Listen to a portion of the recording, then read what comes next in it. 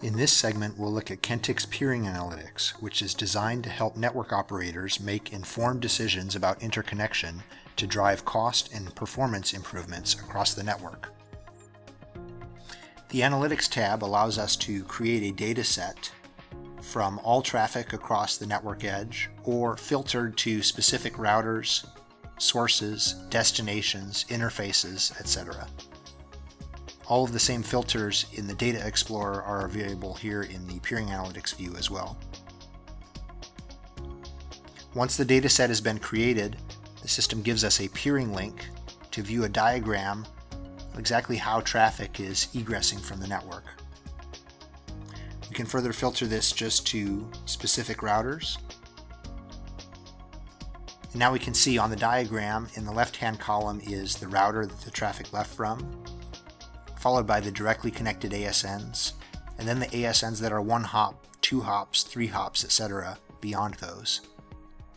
This view is designed to make it very easy to see exactly how our traffic is traversing the internet and to identify ASNs by the size of their bar that might be good candidates for settlement-free peering or buying additional transit. You can see as I mouse over the bar, the system shows me the name and the 95th percentile traffic volume through that hop. I can also click on the ASN to see a filtered view.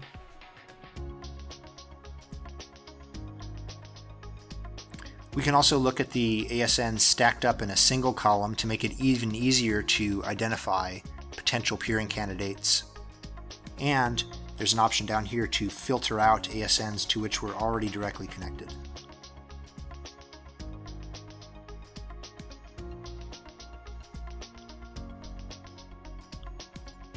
Additional views include last hop ASNs or end destination ASNs, first hop ASNs along with egress interfaces, and a countries view.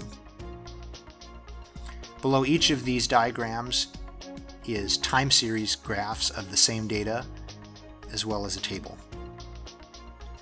So as you can see, the visual analysis of BGP AS path data with flow data makes it very easy for operators to understand interconnection and make informed decisions about network growth.